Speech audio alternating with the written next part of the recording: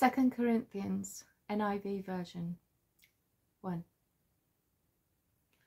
Paul, an apostle of Christ Jesus by the will of God, and Timothy, our brother, to the church of God in Corinth, together with all the saints throughout Achaia.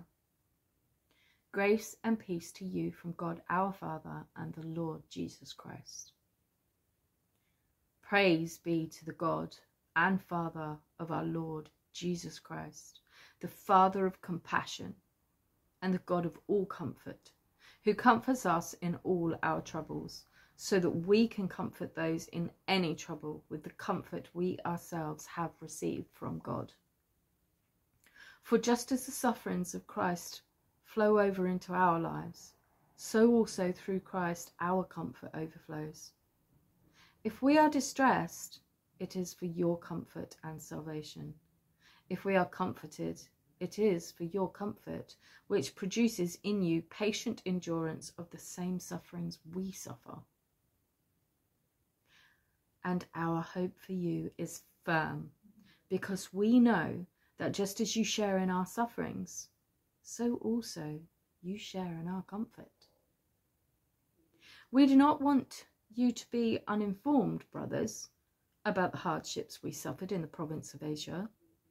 We were under great pressure, far beyond our ability to endure, so that we despaired even of life. Indeed, in our hearts, we felt the sentence of death. But this happened that we might not rely on ourselves, but on God who raises the dead. He has delivered us from such a deadly peril, and he will deliver us. On him we have set our hope that he will continue to deliver us. As you help us by your prayers, then many will give thanks on our behalf for the gracious favour granted us in answer to the prayers of many. Now, this is our boast. Our conscience testifies that we have conducted ourselves in the world, and especially in our relations with you, in the holiness and sincerity that are from God. We have done so not according to worldly wisdom, but according to God's grace. For we do not write to you anything you cannot read or understand.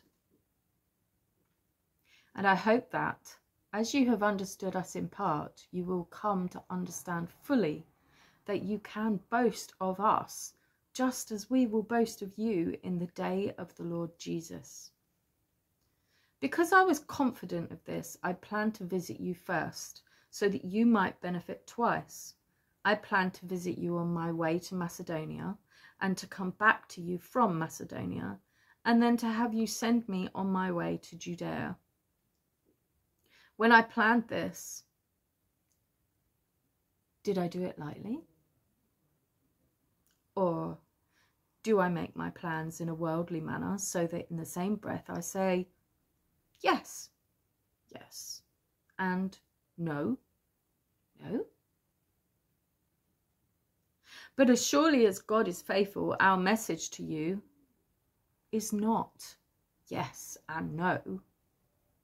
For the Son of God, Jesus Christ, who was preached among you by me and Silas and Timothy, was not yes and no, but in him it has always been yes. For no matter how many promises God has made, they are yes in Christ. And so through him the Amen is spoken by us to the glory of God. Now it is God who makes both us and you stand firm in Christ. He anointed us, set his seal of ownership on us, and put his Spirit in our hearts as a deposit, guaranteeing what is to come. I call God as my witness that it was in order to spare you that I did not return to Corinth.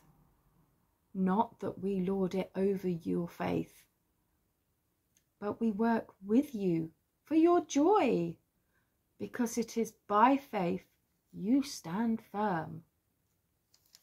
Thank you for listening. Bye bye.